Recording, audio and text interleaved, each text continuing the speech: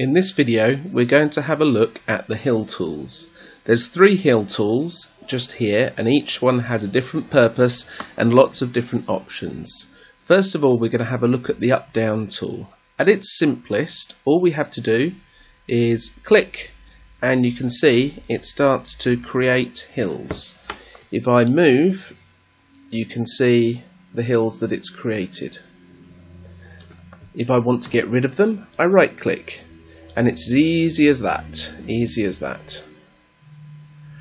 Now the main options on this are the brush shapes.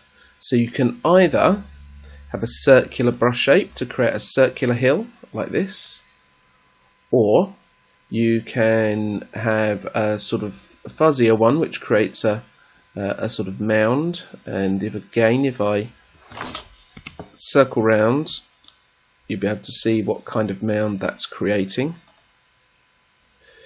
And then you've got an even fuzzier one which creates a mound that's that shape. And then you've got these last 2. So the first one of which just roughens the terrain. And if I make the brush much bigger, you'll be able to see that the brush is kind of random. And what happens when you use this brush is it just makes the terrain ever so slightly lumpy. So you can see it makes it look perhaps a little bit more realistic by making it lumpy. Now the last one, we're going to have to use the ground painter tool to show us how this works.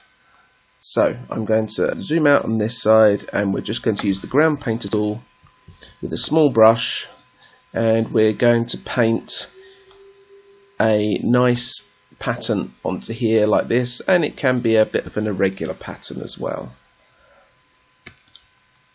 Now I can use this tool with the magic brush. You can tell it's magic because it's got a magic wand.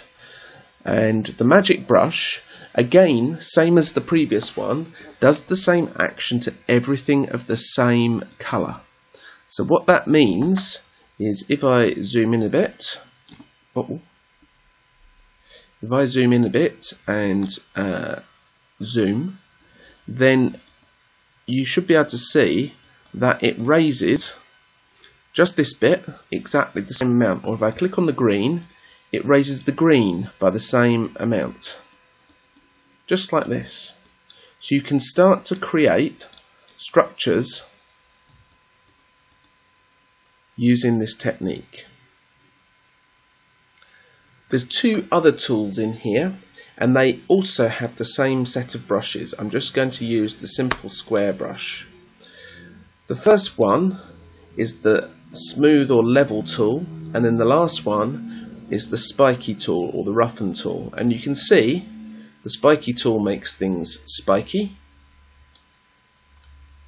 just like that. And again, you can change the brushes. And the smooth tool smooth things down again, so it tries to average out the heights to make it somewhat less spiky. And that's the use of those tools. They're both quite easy. There's no problem with any of them. Just try and work carefully, and remember, choose your colours wisely so that you can select different parts of the terrain. Have a go and enjoy.